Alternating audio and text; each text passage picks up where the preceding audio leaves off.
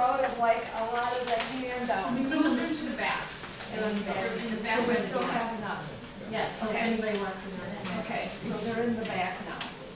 Okay, and as for our presenters tonight, we have 4 of them. So we have Robin Kwan, who's the NWTC right next door, the Sustainable Egg Instructor, and she'll talk about her poultry class that's coming up. We have Jeremy Trost, who is more of a fair, 4-H, showbirds, and everything else.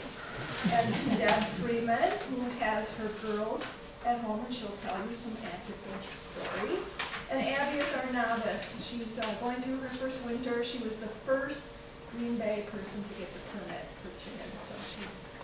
So we're glad to have all of them here. We'll start with Val. At the end, there is a handout that I think everybody picked up. It's the evaluation. If you wouldn't mind spending a few minutes at the end, tell us what you like, what you're looking for, and suggestions for upcoming classes, how you found out about the class, and the other information. We appreciate that. With that, I'll let Val start. Thank you.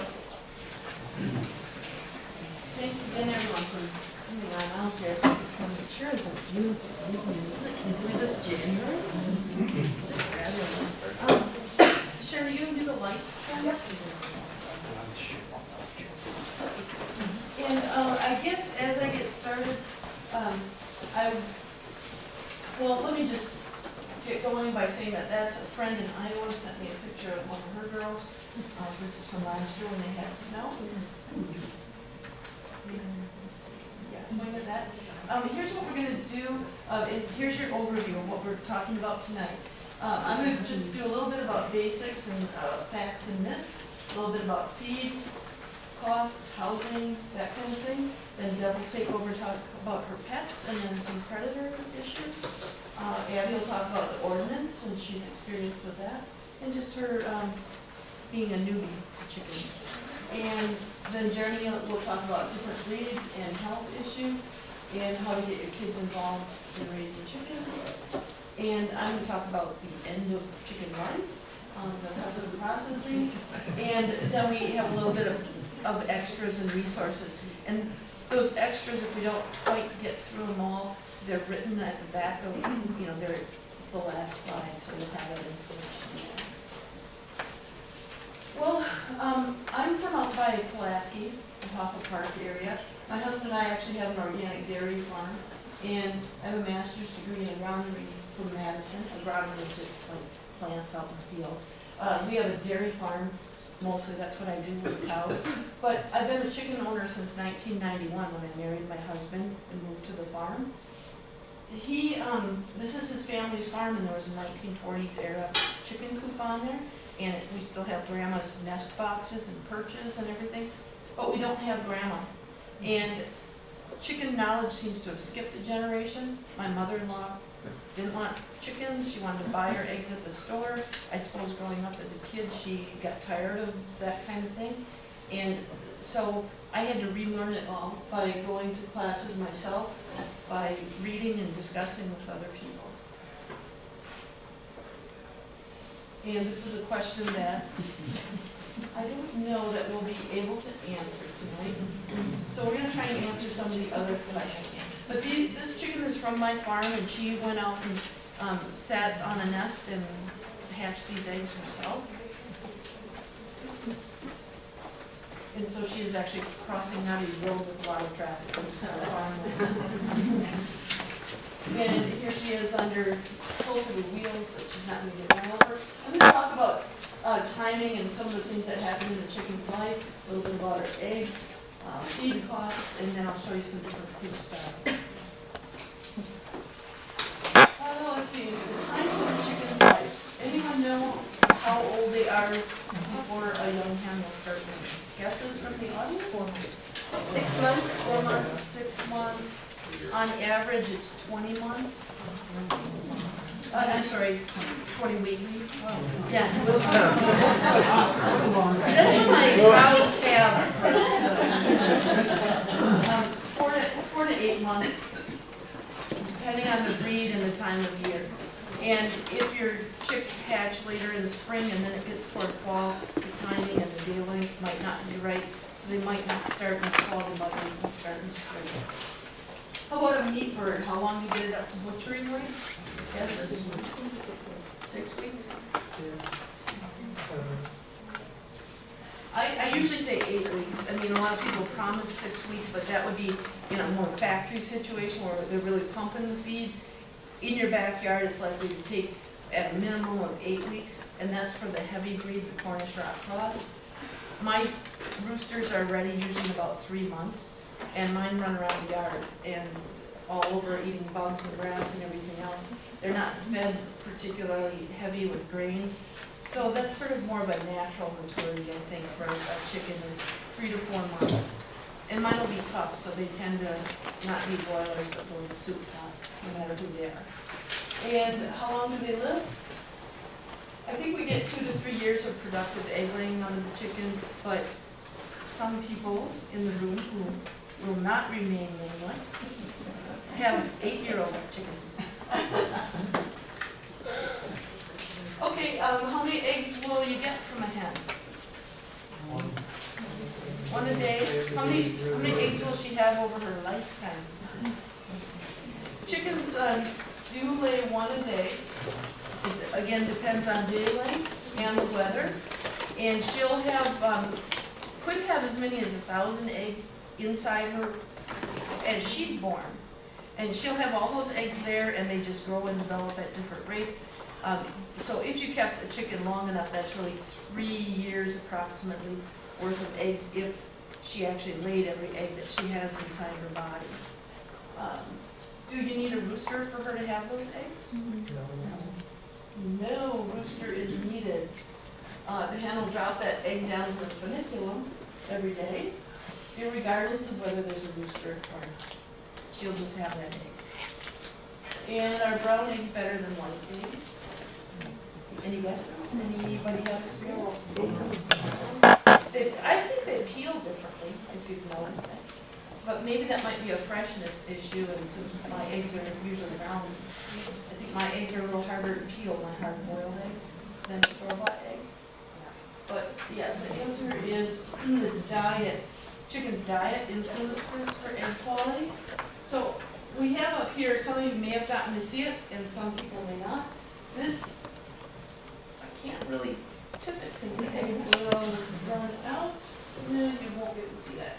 Covered in blood, these are labeled, and you can see the grass-fed, free-range chicken that runs around my farm and eats whatever she wants. She also gets fed some grains, but you'll see how much darker her yolk is. There's also, interestingly, an organic egg from Milo's eggs, and his is the lightest colored yolk up here. Now, when we're looking at egg yolks, that's probably beta-carotene that we're seeing, and so the more rich, more nutrient-dense egg is going to be the more colorful. It's the same reason that June is dairy month, and farmers started learning to color their cheese by putting food coloring in it and making it look darker yellow. People thought it was the best cheese, the June cheese. They buy that. And people just naturally think, and I think it's true, that the darker color, the more nutrients are in any of our foods. Oops, I skipped a few there. Here's chicken diet. What do they really need to eat? Just like just about every other animal, they really need 3 categories of things: protein, energy, and minerals. The protein they get from soybeans, insects. That is my cell phone. That would be my son probably calling home saying, "What's for dinner, Mom?" Chicken. We'll ignore him right now. Anyway, they need soybeans. Mine actually eat a lot of insects just running around, and they can get protein from pretty high quality. Mostly legumes, grasses have some protein as well. So if you're going to really do these in your backyard, you can get pretty good nutrition just from grasses and clovers especially. That's a legume. For energy, they'll usually need corn or a small grain like barley, wheat, oats, something like that. They need minerals. And for our free-ranging chickens, they'll just pick that up. when they eat grasses or bugs or peck in the dirt. And they need, typically if they're layers, they'll need some calcium to supplement, and people will often give oyster shells. We've tried giving ground up oyster shells to our chickens, and they totally ignore it. Just ignore it. Where do you get chicken feed? If you're buying it by the bag, you can get it from Fleet Farm for about $10 for a 50-pound bag. Ends up being 20 cents a pound. There's plenty of feed mills around. DePere, Pulaski, Seymour, Greenleaf. There's a website, or you can Google Wisconsin feed mills, and you can get a list of the feed mill in your community if you're not near any of those. And I know the guy in Greenleaf said recently, and other people have said the same thing, they used to sell maybe 1 bag of chicken feed a week, and they've actually had to start bagging and bringing in a lot more chicken feed because so many more people are starting to raise backyard flocks. So I thought that was really, really interesting. If you're buying organic feed, I put $20 for 50 pounds on there. It may not be $20 right now. I usually can get it for between $14 and $17 a bag, but it's going to go up to $20, so I figured I might as well just put that number up there. That's because the price of organic corn and soybeans is really, really going high. That's because, well, a variety of reasons, but corn and soybeans are leaving organic systems and going into fuel, for one thing. So a lot of our acres are being diverted. And I know Keith Miller has this organic feeds, Grassley Organics have it. Pulaski Feed Mill has an outlet right on Military Avenue at Military 9th Street, and you can get organic feeds there. But even your regular co-op, if you ask them for organic chicken feed, if that's what you're really after, they will have that. A lot of them will ship it in from Cashton Feed Mill, which is down in southwest Wisconsin. Cashton's right next to where Organic Valley, the big milk co-op, does their business, and that's why Cashton has all these organic grains, makes chicken feed, and they're probably the big manufacturer of it. Your chickens will also get feed from the yard, the grasses and clovers. They can provide up to about 3 of your child's diets. You can also feed your chicken a lot of good vegetable scraps. There's nothing wrong with that. And I don't have a preference really for pelletized, cracked, or mashed versions of feed. I think all of them are okay. Sometimes the mashed gets a little powdery and it kind of gums up for the chicken. I like pelleted, but I can't really get that organic. How much feed does a chicken eat each day? I think about a cup, which is about a quarter pound. And if it's also scratching and around the yard, eating bugs and other things. In winter, the chickens will eat a bit more. And this is an outdated expression to say it's just chicken feed. Remember that saying? Younger people probably don't remember it. It just typically meant something was really cheap. Oh, that's just chicken feed. But not so much anymore. Because if a chicken lays 1 egg a day, and then she eats a nickel's worth of feed each day, then each dozen eggs just in feed alone should cost you about 60 cents.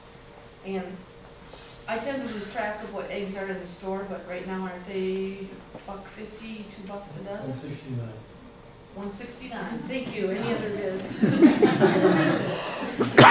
they've gone up recently too. And they went up because the price of corn went up. And that's also, it might have something to do with that big Eggland's Best, or the one in Iowa that had real problems because they got shown doing nasty things by some animal rights people. Organic eggs will be generally about double that cost, so you can expect about $1.10 to about $1.20 if you're feeding a chicken organically. Organic eggs in the store are more like $3.50 or $4 a dozen. Here's a little bit of housing. I call this one a Winnebago. So you can build different models of backyard chicken coops. Here's an A-frame. Here's something with a deluxe chicken coop. This one, if it does have wheels on those back corners, you can still lift that up and move it from place to place.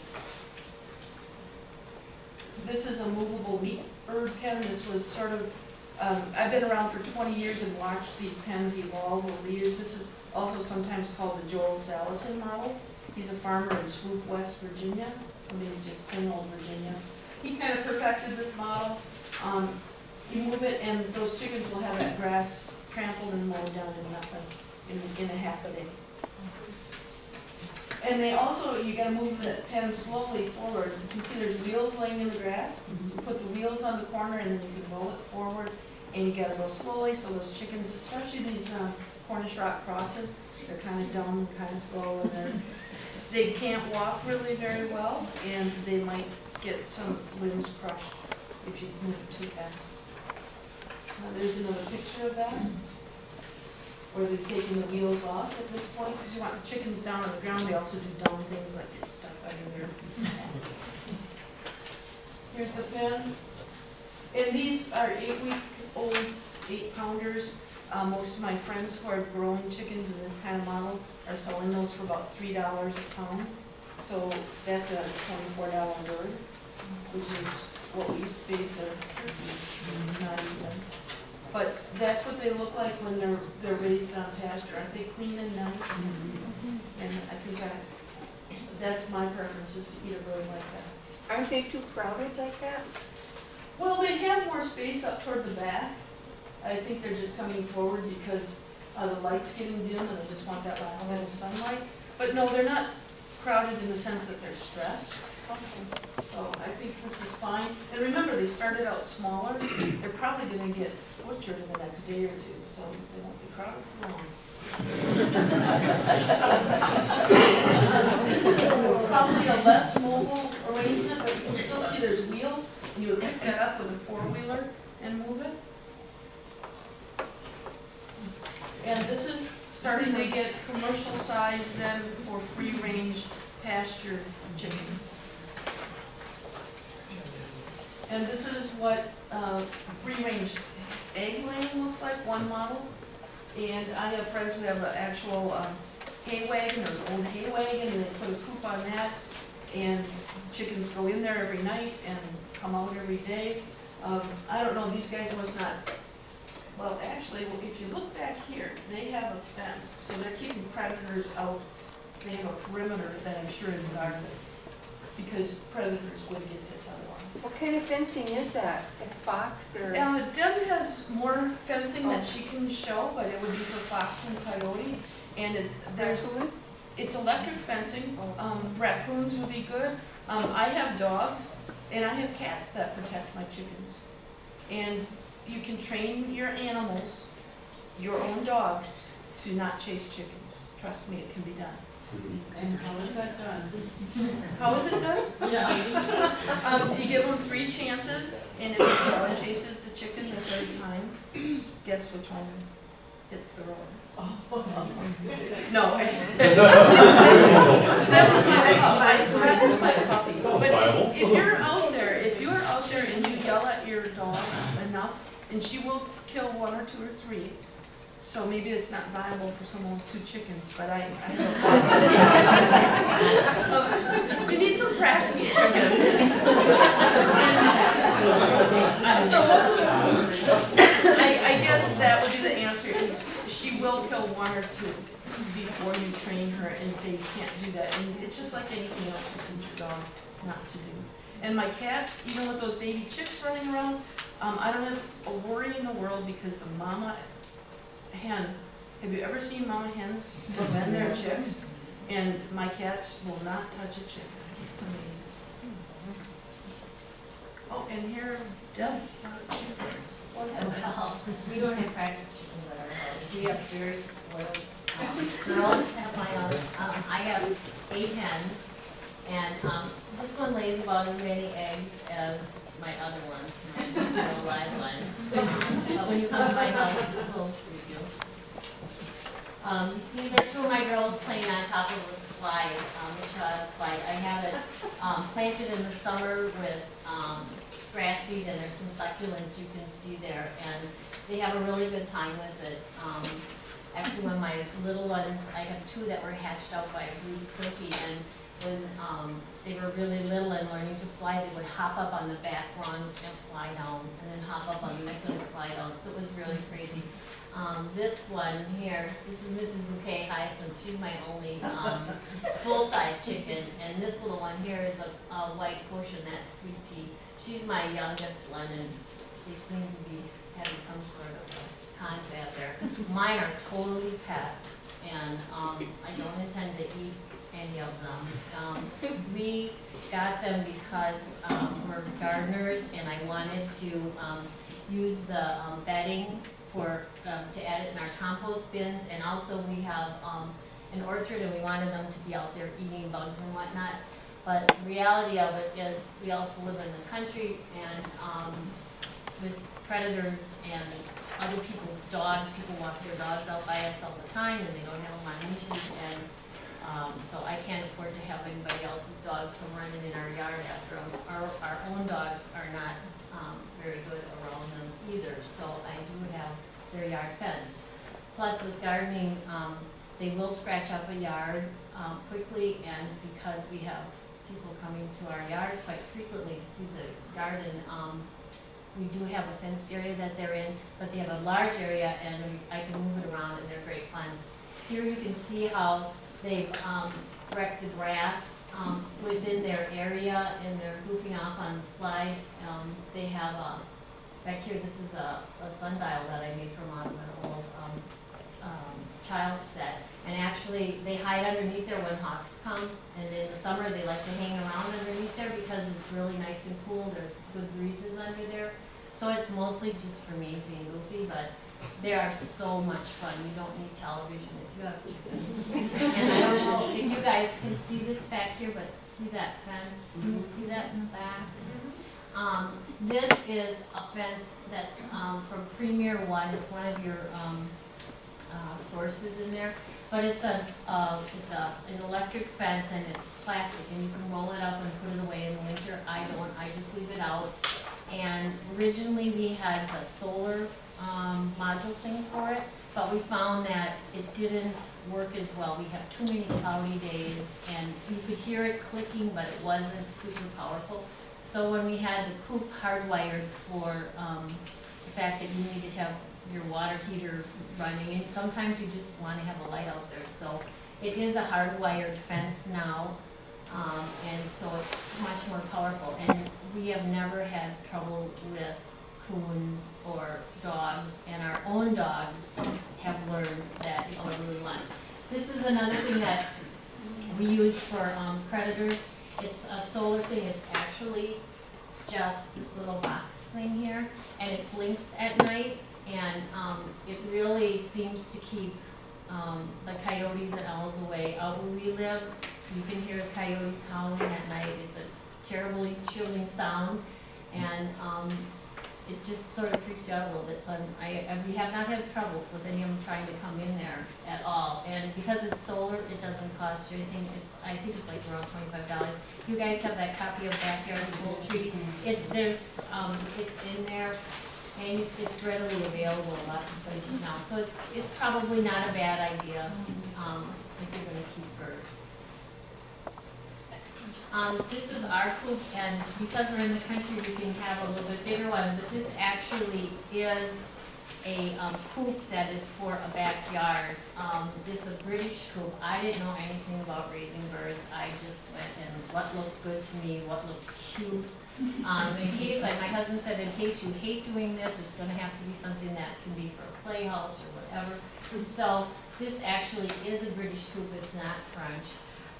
But what's wonderful about this coop, and you'll see a lot of plans now out there that are in the U.S. that are modeled after this company. This is a Potion Cottage art from Great Britain. And what these people did was, this part here is actually the coop part, and all of these sides come off modularly, and then this is their run. This is wire here, but you can see this is glass. I had like storm windows made for it for the winter, and actually I also had on these sides, I had insulated sides made for it as well. I could pop these off and put the insulated sides on. Now, had I known how important it was to keep birds cool in the summer, in Newmore, when I got started, I would have built or bought an insulated coop here.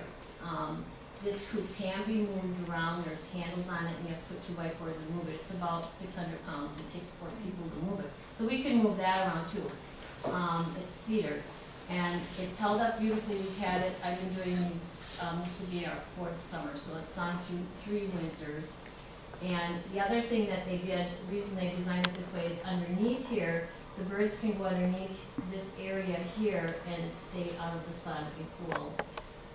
This is all bedding and food on the ground. My girls don't like to eat out of bowls, which these guys are telling me is wrong.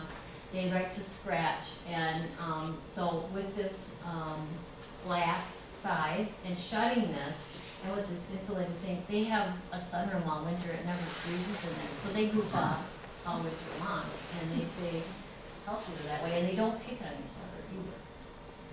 Oops, here you can see inside. Here's Maggie. She's one of my little nuts.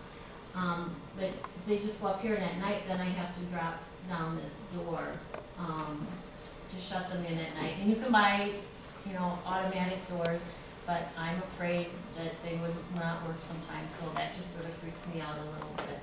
The bad thing about getting chickens is everybody you know will buy you bad art and things. You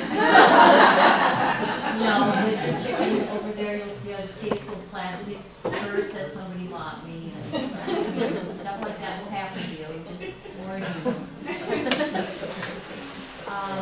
This is the inside of the coop, and you can see this is the watering, and it's on this heated base. Because it, you know, it does get cold in there, and it can get crusty. They have to have fresh water every day, so you do. That's another reason why you might want electricity out there. And this is just a piece of junk that I had that are. It's kind of nice bevel glass thing that the electrician's got to keep out of. This is the inside of the coop. This is their winter nest boxes. It's wooden, and you can see up here. This is the edge of the cedar heater. That's in your materials, and you'll see that in the backyard poultry thing. That is actually a heater for dogs, puppies, dog kennels, and it doesn't get too hot. And I have it on thermostat. I got it set at 32 degrees so that they don't get too cold. Because I have Banties and I have really fancy breeds, and some of them are just too light-bodied for real cold. And I have one of those thermostats that I can look at my kitchen window and see how cold it is out in the coop. Because I just don't want it to be too cold or too hot. I mean, it's too hot is worse than too cold, really. And then you can see down here all these pine shavings. That's what I use. It's really nice. It's clean. Doesn't pack down like newspaper. And it's really easy to keep clean. Then what the side is off, and you can see this is their roost that they go up on. And actually my little manties, they mostly just hang together. Only my big Orpington hyacinth likes to really go up on there. And I did have to put chicken wire underneath it because one time one of them slipped underneath there. I don't know how she got underneath there, and I couldn't find her, and here she was stuck under there. So just something else to consider if you have the little birds. And this is just showing you that they eat spinach, and here they've got, they get buttermilk and oatmeal out of the dish with, and I give them those dried mealworms that bluebirds like. They love those. They will do almost anything for you if you will do that. Feed them those, but I don't get very many eggs, and it's because they're probably too fat and too spoiled.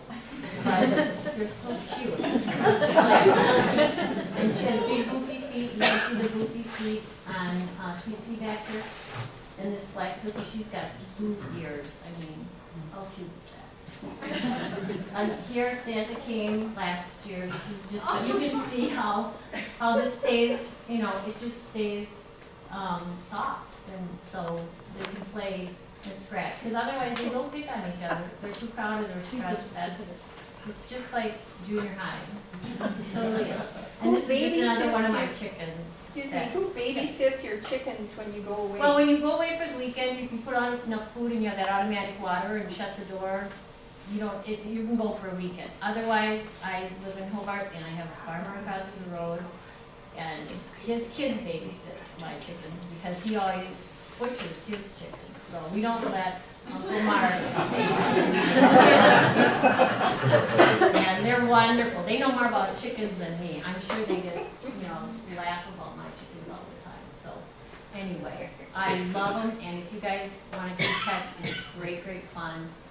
But it is kind of addictive, and I encourage you to try it because you learn by doing. And I'm actually going to take Val's chicken class to learn everything I'm doing wrong. But I've been having fun for 4 years with it. And my girls are old. I have 8, and 3 of them are at least 7 years old, and then I have 2 that are 3 or 4, and my youngest ones are a year old. And in the summer, I might get 1 or 2 eggs a day, maybe. And in the winter, I don't. But they're just fun, and I can't imagine not having them now. They're just goofy. With wood shavings in the winter, once a week, do you shovel them out and replace them? No, I don't do it once a week. Chickens, people think are really smelly, they're really not. I probably only clean that coop out maybe every 3 weeks. Once it doesn't smell like wood shavings and chickens, it's really easy to clean out. You take those sides off, and I just scrape it out with a, I have a pole thing, and then it goes right into the compost bin. And then it sits for 1.5 to 2 years before it gets used in the garden. It couldn't be simpler. And then just put some more pine shavings on, and it smells like pine. It's really, this coop was really very well thought out. But like I said, there's a lot of American coop designs that I know some people in this room have come to see the coop and are going to build one that has been in like Country Living magazine that are very similar to this now. So people are copying this idea because in Great Britain, a lot of people have chickens in their backyard. So it's designed so that area where they're scratching around, you literally just pull those walls. You can take all that off, Okay. yeah, and you can actually move that whole coop, but it is about 600 pounds. Okay. Okay. So, now something completely different. My chickens are less than pampered. So I think I'm the novice. My name is Abby Malcolm. I've got 2 beautiful ladies living in my backyard in Astor East River. So mine are truly urban chickens, and I do have the first Green Bay City chicken permit. So, which leads me to, you've got the ordinance handout. I hope you all grabbed it. Otherwise, there are plenty of copies in the back. But I've got my address from my 2 lovely ladies, and the coop that I built out of some found materials, and then one of my girls, and I think that's pretty. All right. So the ordinance first, the white single page front and back. I copied the exact ordinance that was passed on the 17th of May that Jim Schmidt, our lovely mayor, signed into law. So you've got the whole deal, but just kind of the bullet points are it's $5 annually for up to 4 hens, no boys allowed. You can pay that at the city clerk's office. Hopefully they've got it down pat a little bit more than when I went in and got the first one. They were a little befuddled on what I was there for. So I was very excited and they were not. She had to do some digging and I was like, okay. Is it a Green Bay ordinance or Brown County ordinance? It's the city of Green Bay. It is. Yep. So you'll have to check out what your city ordinance says because it is a city ordinance. So, yep. So some bullet points from this ordinance are the hens must be a minimum of 25 feet from your neighbors' homes. So I just marked it off, figuring that my feet were about a foot. So I stomped it off to the middle of my backyard. And then hens must be kept in a backyard. They must be kept in a pen that is just used for chickens. So our backyard is completely fenced. We have a puppy as well, but we have to have a separate chicken pen to make sure that your chickens don't get loose, because that is frowned upon. And the animal control lady, at least in the city of Green Bay, hates chickens. She's chased them around one too many times and they run. So you can understand that it just doesn't make her job much easier. So you need a pen, yeah, and no slaughtering within the city limits. So we've got some information on where you can take your chickens to be pretty humanely slaughtered. But no doing that at home. So here's me very proudly with the chicken coop that I built myself. This is the warm weather house. Yes. All right. So egg box on the back. We've got this area is the completely shaded area. It's got a roost in it as well, and then obviously an entrance to the egg box. And then this part is it opens on hinges on top. So that's their run. It's totally grass. There's no bottom to it, so they get access to grass all the time. And then I'm holding the handle. There are 2 wheels back there, so you pick it up, and it's a little awkward, but you can maneuver it pretty well around their pen. It's a 15 by 15 pen that I've got in my backyard. That I've got these 2 ladies in, and we've got plans next year to make it a movable wire pen because they have decimated that 15 by 15 spot, and we feed them as well. But yeah, they pretty much just ate into the roots. So because I use recycled lumber and found lumber shingles that were in the basement of the house that my husband and I bought, and leftover paint from our living room, it was about $30. So you can go, I like to think it's the minimalist. But we were buying $4 a dozen organic eggs, so we thought there had to be a way that we could do it better. So, or at least be more entertained by it. Also, another side note, our chickens escaped from their initial pen. To my husband's chagrin, I was at work, and he found 1 chicken in their 15 by 15 pen and 1 hanging out in the backyard. So our pen is now double tall with chicken wire, and clipping their flight feathers was a easy fix to that, but not something that I knew you had to do. So, cold weather housing. I've got a dog house that I modified from the farm, which is a little spendy, but they're really exposed in the middle of our backyard, and we didn't want them to reach death. So, some modifications that we made: we put a nest box in and bolted it to one of the walls, a ramp so that they could get in, a roost. The outdoor extension cord and Christmas tree timer go for the work light that provides light for them 14 hours a day. Say that it helps keep them laying, and so far mine have laid at night and day through the winter, though it's been pretty mild. And then I've got a heating pad, which I have my metal water on, and also providing some heat for them. A drawer, I cut off the bottom of the dog house and put a drawer handle on it. So I can just dump my wood shavings out, and I do it probably every week to every 10 days. Would make them very happy. So the cleaner the coop is, the cleaner your eggs are, which is definitely worth it. And I have a wireless thermometer as well. It's on top of our egg box, and then I've got it's in our kitchen window, so we wake up and make coffee and know if the chickens were really cold last night. So that's it. I'm Jeremy Trost. I have been breeding chickens and exhibiting them, and I'm also a poultry judge for about 20 years now. I have personal experience. The 100 breeds isn't right. It's 100 different colors and breeds combined. And I'm also the 4-H poultry program leader in Outagaming County. Like Val, I came from a long line of poultry keepers. I grew up on a dairy farm. My parents finally broke down when I was like 17 and said, fine, you're not getting a horse, but you can have chickens. And that's where it started.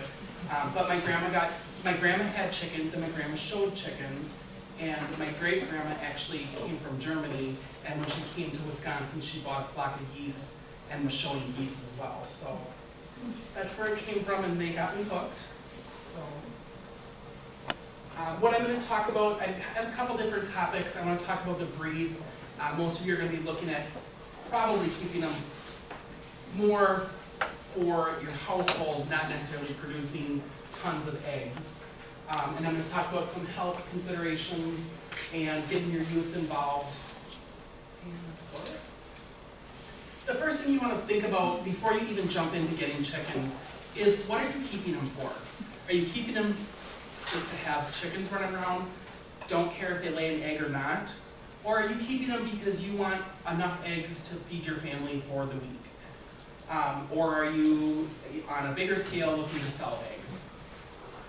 When you look at bantams and large fowl, there's two different types of, or sizes of chickens. The bantam is on the left side, and the large fowl is on the other side, right. So the bantam on the left and large fowl on the right. Bantams are weighed in ounces, and bantams are a quarter the size of large fowl birds, as a general rule. Bantams eat less, they lay smaller eggs, but they make great pets. Large fowl run generally about 4 pounds to 13 pounds, depending on the breed, and they're going to lay a larger egg, and the bantams are bred more for the ornamental aspect, where the large fowl are bred more for production.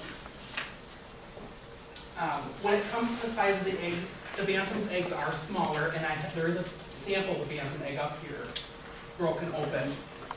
As a general rule, 2 bantam eggs equal 3 large fowl eggs. No, other way around. 3 bantam eggs equal 2 large fowl eggs. So, and that's usually what I tell people when you're looking at recipes for baking and stuff, that's what you want to convert them with. If you look at the egg up here that's cracked open from the bantam, you can get a general feel for the size comparison when looking at the full size. When you look at breed purposes, there's really 4 different categories. You're looking at egg breeds. Your egg breeds are going to be your best layers as a general rule. They're going to lay large white eggs. They hardly ever go broody. And going broody is meaning they're sitting on a nest trying to hatch chicks. Egg breeds are notorious for not ever hatching chicks out. But they do tend to be flightier on the wild side. Your dual-purpose breeds are your brown egg-laying breeds for the most part.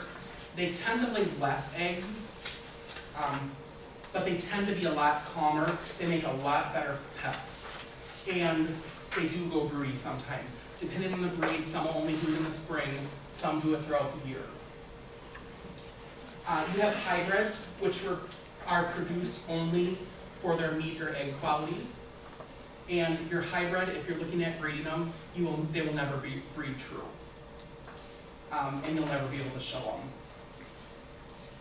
Specialty breeds are your ornamental and fancy breeds. And then I threw in with that the egg color breeds, because there's a few breeds that'll lay the green eggs, chocolate eggs, and pink eggs, which I'll get more into in a bit. Pure egg breeds, a little bit of history on them. Most of them come from the Mediterranean. The vast majority of them actually come from Italy, for whatever reason. They have large combs, and they lay large white eggs. Those large combs are sensitive to freezing weather, and they're going to freeze fast. A chicken with a frozen comb usually stops laying eggs, and may never start laying eggs if it's a severe frozen comb. They're not likely to sit on their eggs and try to hatch them. And the most common breeds that you're going to probably run into are the Leghorns, which are the #1 egg-producing breed in the world. Hamburgs. Hamburgs are a Dutch breed, and they're known as the everyday layer. Anconas are a great free-range bird, and the Norcas I threw in there because they're actually the largest Mediterranean breed, and they lay the largest white eggs. When it comes to the breeds, I threw in some pictures. This is a silver spangled Hamburg, a golden spangled Hamburg, the mottled Ancona, a white Leghorn, and the black Minorca. When it comes to colors of birds, really, I have a book over here, The Standards of Perfection. It shows the majority of the colors that are available, but the colors that are available are really limited only by your imagination. You're going to be able to find a color out there that, if you're looking purely for color, you're going to be able to find a color that you like. Your dual-purpose breeds, they lay the brown eggs. The vast majority of them were created in the United States, and there's one Canadian creation. Most of them are going to try to hatch their eggs, most of them in the spring. The majority of them won't do it year-round. The most common breeds are the Plymouth Rocks and the Rhode Island Reds, And the Rhode Island Reds are really dark red, and the Plymouth Rocks are what a lot of people think of when they think of, or those two breeds, are what they think of that your grandparents kept. Those are what most people are referring to. The Wyandottes have the small combs or smaller combs. The smaller that comb is, the less likely or less sensitive they are to frost. And that's one thing in this area to keep in consideration is how you're going to keep your birds housing-wise in relation to the cold weather. Buckeyes have tiny combs along with the chanticleers. Chanticleers were created in Canada, and they were created or selected specifically for cold weather laying, and they will lay through the winter with, they say, with no heat at all. But they're not sensitive to their combs and wattles freezing, so that's why. Then I put through some pictures. Silver-laced Wyandotte, a barred Plymouth Rock, the white Chanticleer, and then these are, this is a Buckeye, the New Hampshire, and the Rhode Island Red. Quick question. Mm-hmm. How important is it to actually provide heat for these birds versus just provide windbreaks for them so the wind is at them in our climate? It really depends on your breed. Chickens, as a general rule, are most comfortable between 35 degrees and 70 degrees. So if you can keep them in that temperature range, they should be fine. Chickens throw off a lot of heat. And if you can get them in a small enough space, there is a potential that they can heat their own chicken coop. You know, if you have 5 birds in a small enough space, they'll heat it. They can survive below freezing temperatures for a while. I wouldn't say a long time. Once you really fall below like 25, 27 degrees, they're gonna start freezing combs and freezing toes and stuff like that. So for the most part, you're not gonna, a windbreak isn't gonna be enough for the most part. Your hybrids. I have no problem with hybrids. I do not encourage them though, because they are bred for only one purpose, and that's for production. I've seen a lot of situations with hybrids. They don't make good pets. They're not friendly birds. Not that the other ones are, but they tend to be a little friendlier. These hybrids were created strictly for production. Their main purpose is to produce an egg or to produce meat. 90% of the birds that are hybrids are sex-linked, which what that means is when they're chicks, the hatchery can go through and decide, is this a male or a female? When you're ordering them, they don't have to do anything special. They look at the color of the chick and they know it's a male or a female. Cornish cross are the birds you buy at the grocery store. And somebody asked a question about, Val showed the picture of the Cornish cross in the Salatin unit and asked if they were too crowded. The thing with the Cornish cross, they appear to be crowded, but those little buggers don't hardly move.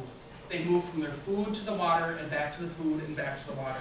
And that's where I say they're bred for production in mind. That's what they were bred to do. When I was living up north a couple years ago, a retired farmer from this area had lived up there, and he was raising in the summer these chickens that got real big, and I think that must have been what he had. He said he had trouble getting them out of the, he had them in his garage, out of the garage, and he couldn't believe it, and their hearts didn't grow fast enough, they'd fall over dead. That was the next thing I was going to say with those production birds. They're not good pet birds either, because usually, I had a few of them that I bought as a pet when I was younger. A lot of times by the time they're 6 to 8, or not even 8 months, usually by the time they're 6 months old, they're having heart attacks because they grew so fast. They just, their body can't keep up. The legs broke? Yeah, they get bad legs and stuff. The only purpose for those meats, those Cornish cross, is for meat. If you're gonna raise something for meat, that's what I would say. None of the hybrids, again, are gonna breed true.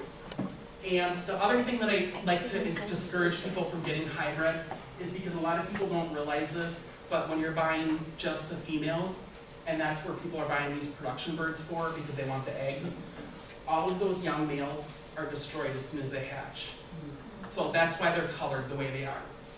Now, that's a bad, I mean, we got ourselves in this situation by wanting cheap food is what it really comes down to. We have, I don't remember, gold sex link, a red sex link, and a black sex link.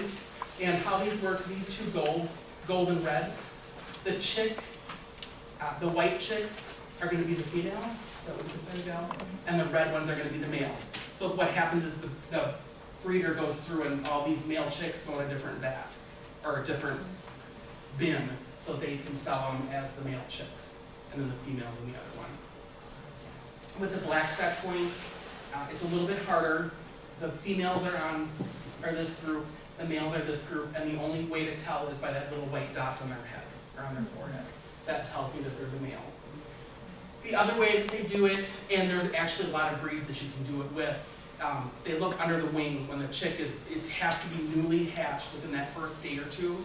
You can look under the wing, and the males will have little tiny wing feathers, and the females will have none. So they do it that way as well on some of them. If you have ornamental breeds, these are going to be more of your pets. Their only purpose really is for decoration or to be pretty around the yard. They range from good layers to bad layers. And as a general rule, if the large fowl variety is a good layer, the bantam is going to be a good layer too. But there are exceptions. I've had some breeds that only lay 20 eggs a year in the bantams. So these guys are going to make great pets. It's where most of the bantams go. Their care is no different than any other bird. You take care of them the same way. And then the most common, or the ones that catch the most attention, usually are your silkies, your Polish, and your Cochins. This is a Polish. Now there's two different types of Polish here. This one is what we call a normal feather Polish, which she's got the smooth feathers. The one next to her is a frizzled Polish, and they look like the only way to describe it really is to imagine if they walk through a windstorm backwards. That's what it looks like the feathers are doing, is curling backwards. How can they see? The Polish, actually, people ask that a lot. The Polish can see very well. Oh, wrong button. That spot on their head, if you would hold them up, you can see the eyes looking right back at you. It just appears to us like they can't see. I will say though that when you get into more exhibition, like what I do when I do the judging, there are Polish that cannot see. And personally, it's pointless, but some people want that big puff that as big as they can get it. But what about the animal? I know, that's why I don't like it. Next to it, a lot of these are roosters because it's hard to find female pictures, but this is a Kubalea. They're known for their long tails. The females will also have a long tail. These are little Deanders. These two are some of the smallest, or two of the smallest bantam breeds. They're going to be about 16 ounces a year old. Yep. And they actually, this is the breed that I keep, and bantam egg I have is from one of those hens. This is a silky. A lot of people say they look like a rabbit crossed with a chicken because they have fur. They really don't have fur. It is feathers, but their feathers don't stick together. A little Seabright, Phoenix or Yokohama rooster. These guys grow really long tails. I will warn you though, and this is the reason I put these in here. I used to breed these and I had roosters with 8-foot tails. You probably, as a general rule, are not going to find that anywhere. You're going to have to go to a specialty breeder to get somebody that gets a tail that long. How did you keep the tail clean as it grew? It always stayed clean. They were on grass. He was on grass and he just dragged it around in grass, and it was clean all the time. Did they roost up high or Yep. something? Okay. Yep. The middle one, that's a modern game. We talked about it before we started the class. These guys were back in England, they were created when cockfighting was legal. And these little fellers were bred to be supposedly the best fighting birds. Now that that's been outlawed, they're more of a show bird now. But they're supposed to, if you notice, he stands up on his tiptoes. That is something you want in the breed. Tiptoes all the way up as tall as they can be. And then the last one is a little Cochin. She has feathers on her feet. And whether they have feathers on their feet or not, it's a breed characteristic. It does not affect their care or anything like that. Finally, we have the Easter egger chickens. They're not actually a true breed. They're actually a hybrid. They come in a lot of different colors and patterns. And their eggs vary in color from a pale brown through pink, green, and blue.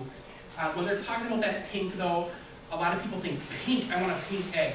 It's really not. It's a really pale, odd colored brown is the best way to describe it. And they call it a pink egg.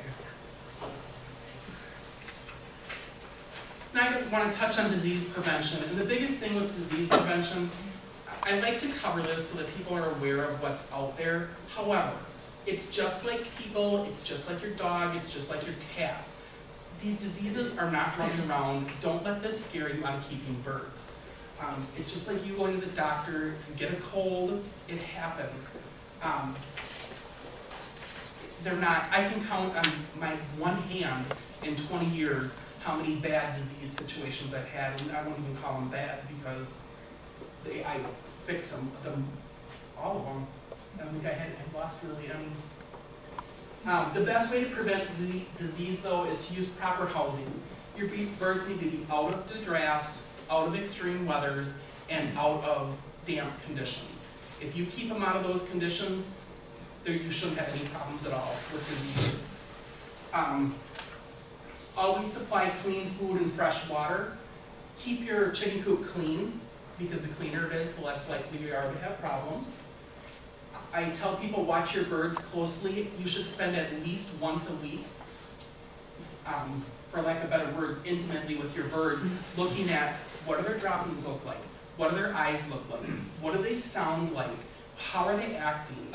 And that isn't a quick, oh, they look good. That's a good, at least 5-10 minute observation of how are they looking. And I like to, when I listen to breathing, I prefer that they can't see me, because they sometimes tend to modify their breathing when somebody's around, just because it's, oh, something's different and whatever it may be. The other thing I believe really firmly in is using apple cider vinegar. People come to me and say, I have a sick bird, what do I do? And the first thing I say is, did you give it apple cider vinegar? No, try it. It's the best thing. It cures or fixes so many things fairly quickly. How you use it is you give it to them in their water. It's about, and I really don't know because I don't measure it, I just know how much it goes in. I'm guessing it's about maybe 3/4 of a cup to a cup of apple cider vinegar per gallon of water. If you don't want to drink it, they're not going to want to drink it. So that's the easiest way to tell is if you try it and you can taste it, it's too much. You're also going to want to start them out light with it because they can taste a little better than us, and if they taste something different in their water, they may not drink it as well. And then you just build it up slowly to the an amount that you think is appropriate, that 3/4 cup to a cup range, and then watch them. If they stop drinking, then you need to cut it back a little bit, and then go at that rate. Is coccidiosis Yep. that's still pretty prevalent? Yep, I'm going to cover that in the next slide. So you put the vinegar in all the time? I would say 80% of the time I do. Yeah. And I find it's easier as a prevention than a cure. And then I always tell people isolate your sick birds. The reason you isolate is to stop what they have from moving to your other birds, if at all possible. Now, a lot of you are probably only going to have a couple birds. By the time you find a sick bird, it's probably already exposed the other ones and has them infected. But I still would like to encourage people to isolate those sick birds just so you can keep a closer eye on them. The most common diseases, and again, don't panic. This is not like end of the world. The problem with diseases with poultry, I can't teach you all of them because number one, they all mimic each other, or the vast majority of them mimic each other, and it's really a long class to figure out what they are, or a lot of experience. The most common that you're going to see, your colds. Colds are really coughing and sneezing. When you hear it, you're gonna know, you're gonna be like, oh, they're coughing or they're sneezing. That's exactly what it sounds like. It's easiest to treat it and prevent it with apple cider vinegar. I've never had a bird get a cold or a sneeze that wasn't cured by apple cider vinegar. The next bullet, the safest treatment, or the most logical, and I'm talking large scale now, is to put those birds down because it's an unhealthy bird. And you never are able to return that bird back to the condition it was in before it got sick. You know, they may never lay again, they may never fully physically recover, whatever it may be. Palorum is the #1 disease that you have to be concerned with. If you walk away anything from this class on diseases, it's palorum. Palorum is transmitted from the mother to the chick via the egg, or the egg contents. It is extremely deadly to the chicks. We're talking like 90% of the chicks will die if they have palorum.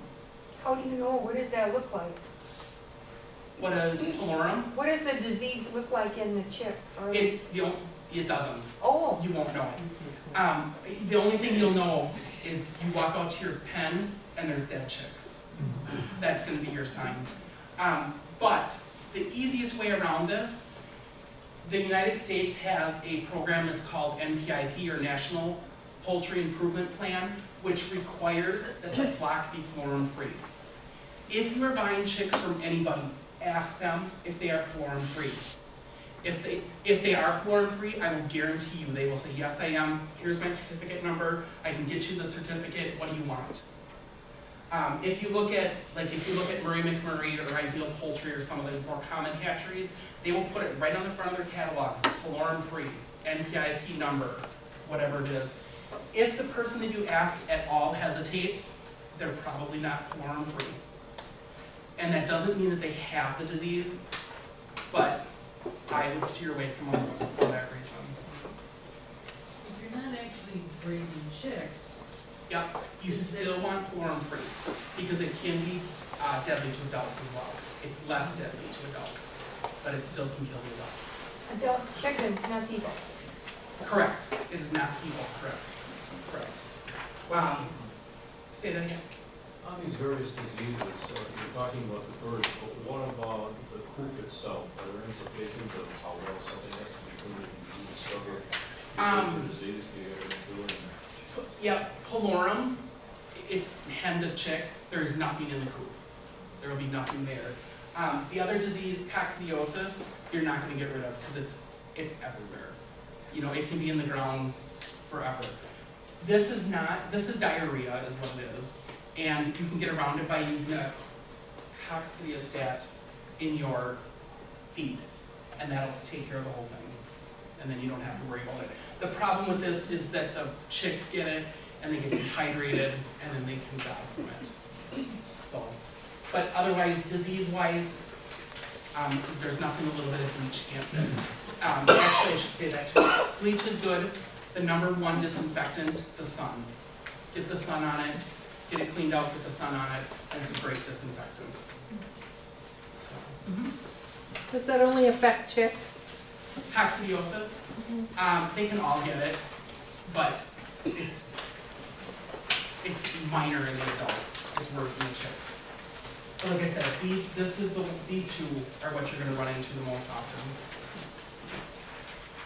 Are there any kind of chicken diseases that people could get for being around chicken and breeding chickens?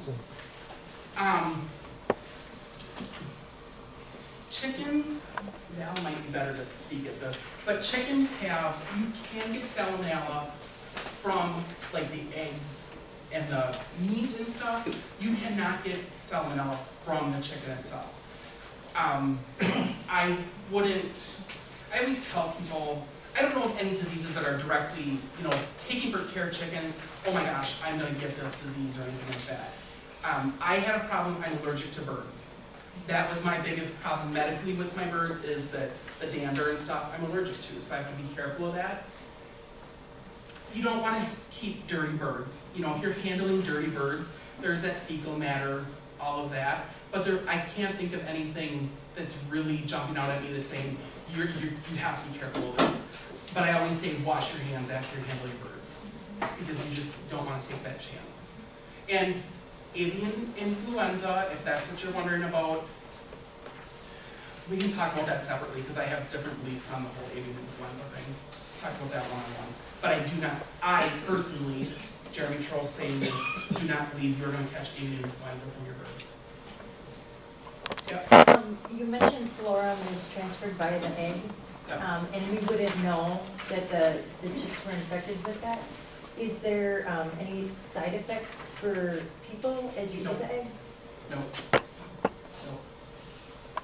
But the other thing is, you're probably not going to eat those eggs because 95% of those chicks are going to die. So it's very remote. This has not came up, when this came up like 2 years ago as a isolated flock. Yeah. So it's not. I wouldn't hardly worry about it. No, just be aware of it. Yeah, it was an isolated flock, and then before that, it was like the 1940s that they had issues with it. So, common parasites. These you're going to run into more than the diseases.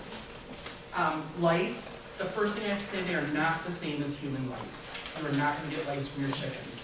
They get it from birds outside, from the sparrows, from whatever.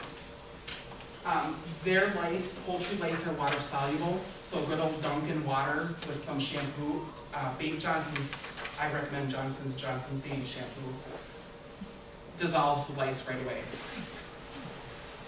I will say that they are gross when they crawl on you, but they only live on you for about 20 minutes and then they're dead. I treated myself for lice one time because I didn't realize it was. Do they fight you? What's that? Do they No. fight you when you try to put them in water? No. Oh, they don't. Because I show, before we show birds, we give them a bath, always before we show, and I have birds that, the first time it's a little panicky for them, just like if you wash your dog or whatever. The second time, by the second and third time, we laugh because I can put the bird in the water and they just relax and are like, oh, here it comes, and you get out the hairdryer and they'll lay on the, wherever I'm washing them. I have silkies that will lay and they'll lift their wing up. And I'm like, for real, you guys? So yeah, the bath is a little traumatic maybe the first time, but after that it's nothing. The other thing that I swear by is Adam's flea and tick. It will take care of any external parasite that you have. If you don't want to use Adam's flea and tick, you can always use 7 garden dust. And if you don't want to use either one of those, letting them roll around in good old dry dirt helps as well. Taking a dust bath. Mites are a little harder to get rid of than lice. It's definitely way easier to prevent than to treat. The best way to prevent it is keep your coops clean, and then if they get it, treat them with Adam's flea and tick or 7. The garden dust is probably not going to get, or ground dust is probably not going to get rid of those. If you get either one of these, you're probably going to have to clean your coop a little bit. Lice, it's really just cleaning out what's in there and disposing of it. Mites, you're going to have to use Adam's flea and tick around the entire coop, or inside the entire coop, because the mites are going to crawl off and into the cracks and crevices, where the lice are going to stay mostly on birds. And then the last thing is worms. Just like any other animal, chickens can get worms. Like I said, the best treatment I still swear by is the apple cider vinegar in the water. Some people worm them twice a year. I don't recommend that because I don't know what comes through the bird and the eggs. So, and that's another reason I stay with that apple cider vinegar, because I know that I can drink apple cider vinegar, although it may not taste good, it's not harmful to me. Are you giving your chickens the apple cider vinegar like just a couple times a year, whether it's you're noticing anything? I give it to them. I usually keep a gallon in the refrigerator, and I give it to them probably 8 months out of the year. Is they're getting it, because I use it more for prevention than anything. And that's daily for 8 months? Yeah. I'm not for 8. It may be like today. They asked me before. I'm like, oh, you know what? I haven't given them any since last week, but once a week or something. Yeah, but yeah. Excuse me, with the diseases with these chickens, do they have to go to like a vet, like a dog or a cat, or how? Can take them to the vet, yes. Is there a vet for chickens? You have to find a vet that knows about poultry, and there is a vet in Green Bay. I don't know what his or her name is. We'll put the, we have some contact information at the end. And then if you have to put a chicken down, if you're gonna just raise them as pets, how do the vet would take care of it? I couldn't think of. The vet probably can take care of it, and Val can talk about that too. So you Yeah. dispose them, you can't just bury them in your backyard. No. Oh, You could. Probably could. You can in the country, I suppose. You can't not in the slaughter city. them, but you can bury them.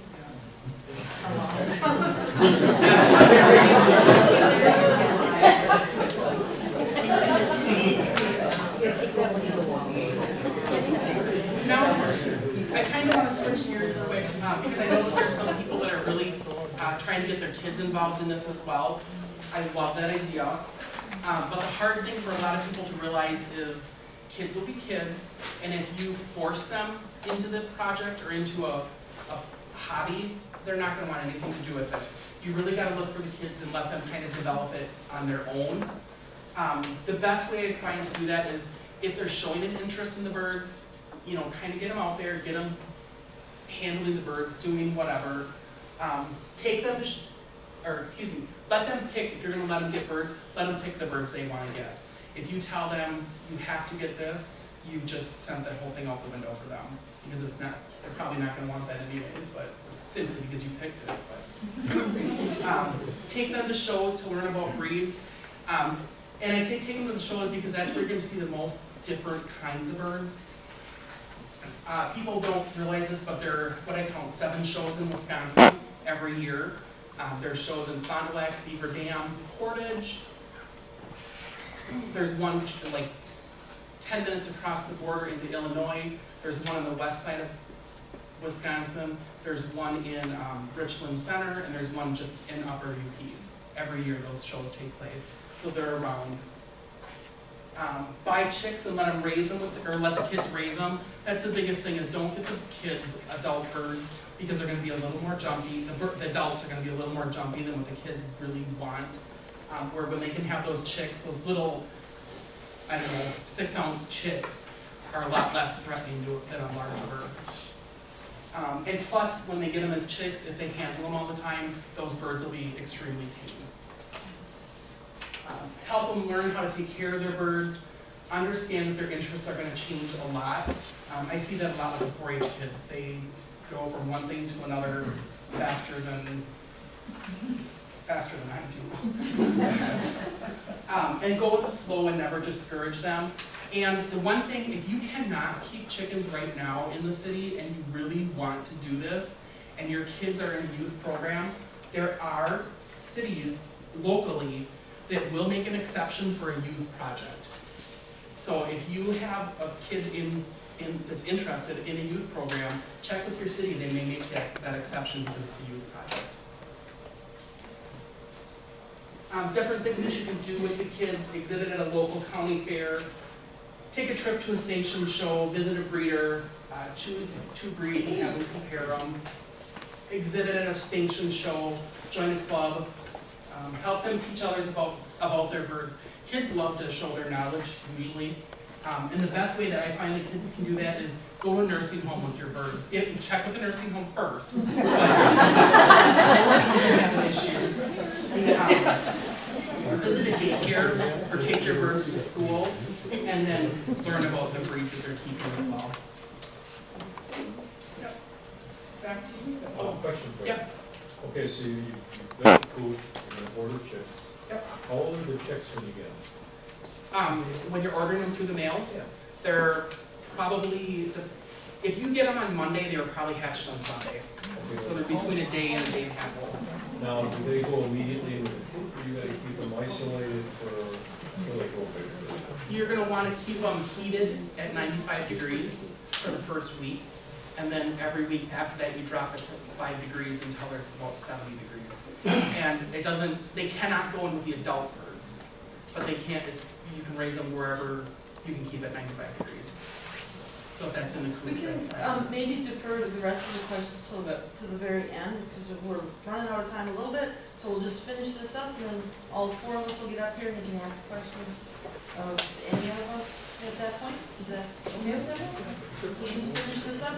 This is the angel of death. This is Denise. And it's a little bit sensitive for those of you who have pet chickens, so I don't want to do this too lovely. This is her shop, and Denise and her husband put up this little building, and it's a state certified chicken processing facility.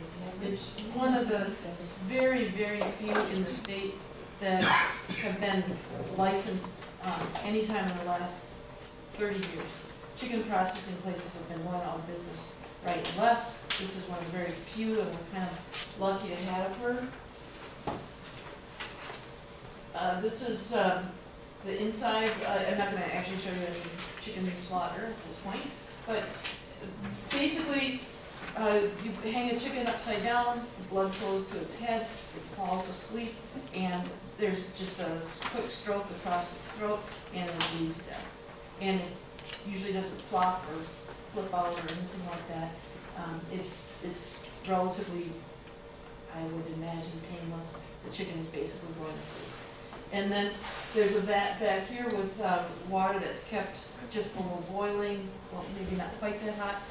The birds are dipped in it for a certain length of time. That loosens up the feathers from the skin, and they're thrown in this plucker. These are rubber fingers, and they tumble in there, usually about 4 birds at a time, and the feathers are completely off the bird in about a minute or so.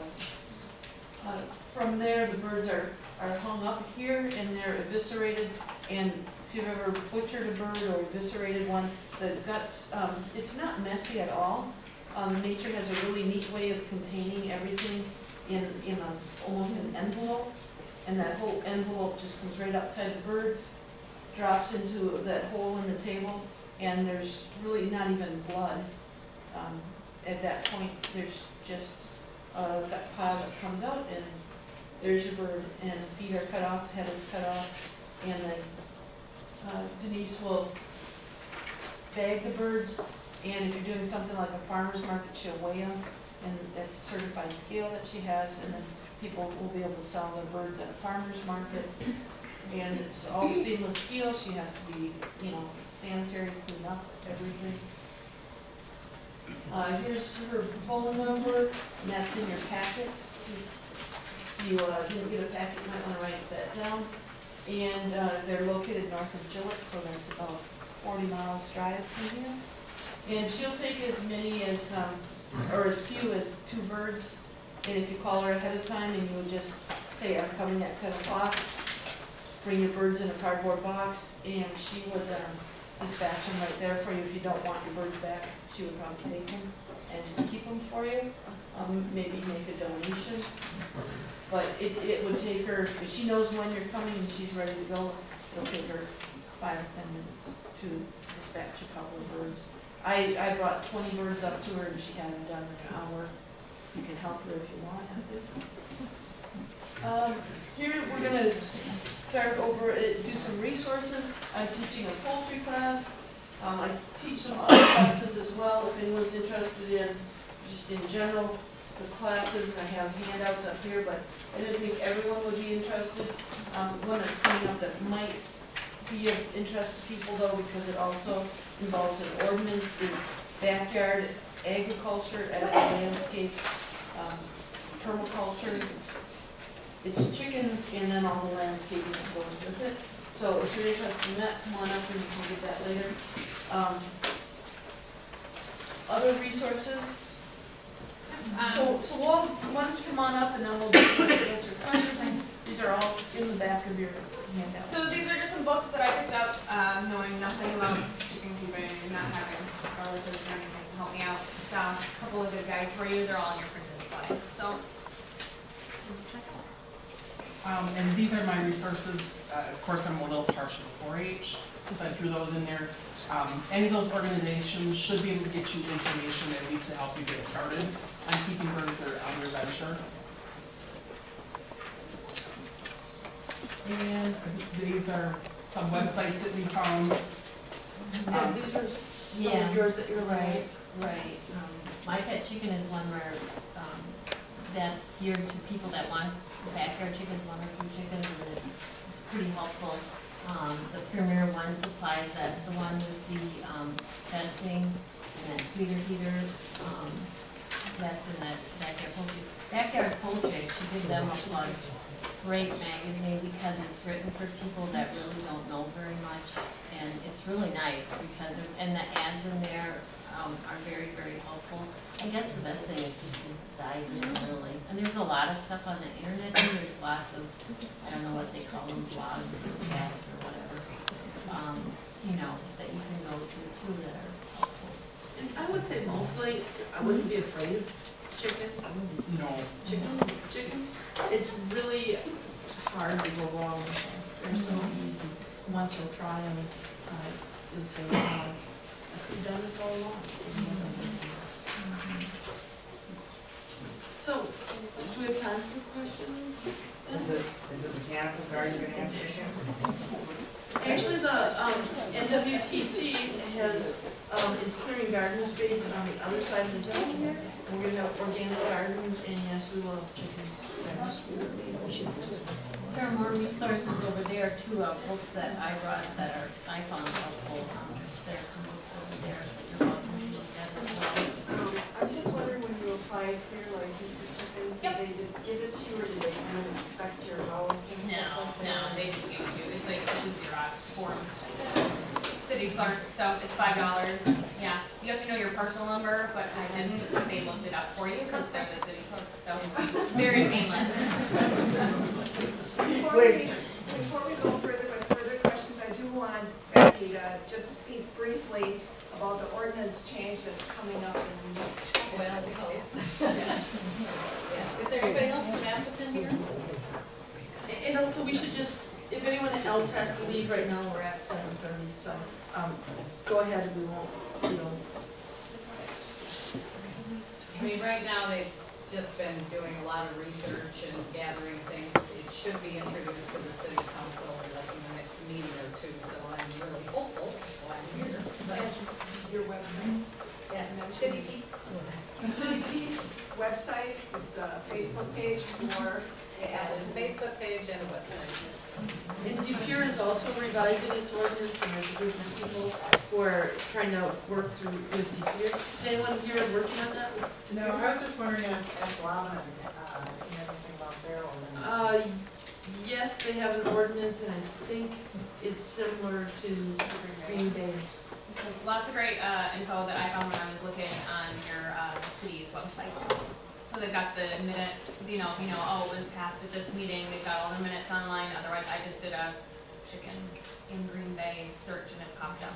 So, or just calling the zoning administrator, and they would say, oh yeah, we have a chicken ordinance, and here it is. Or it might be called a pet ordinance. Yeah, that's where mine is in our pet ordinance.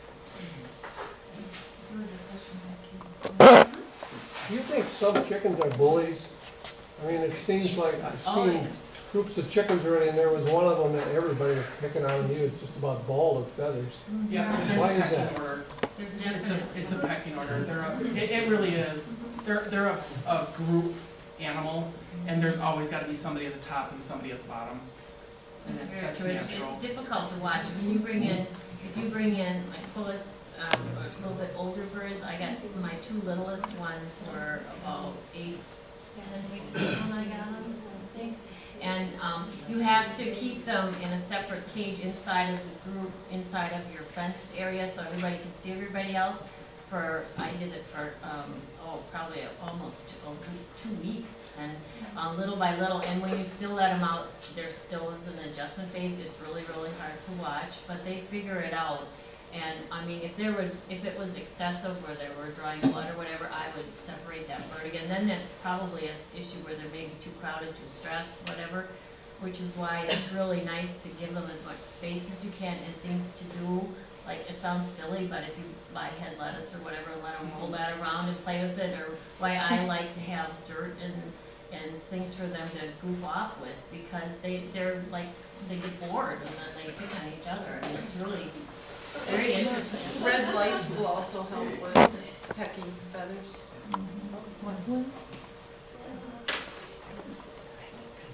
I know baddies eat a lot of ticks. Do chickens eat ticks? Yeah, Yes. yeah. We use our chickens on our farm, the question is, do they eat ticks? We use chickens on our organic farm as a fly control method. So they're free ranging enough that they actually go through the cow patties and eat anything they find in there. And they, but they'll eat, flies, they'll snatch them right out of the hairs.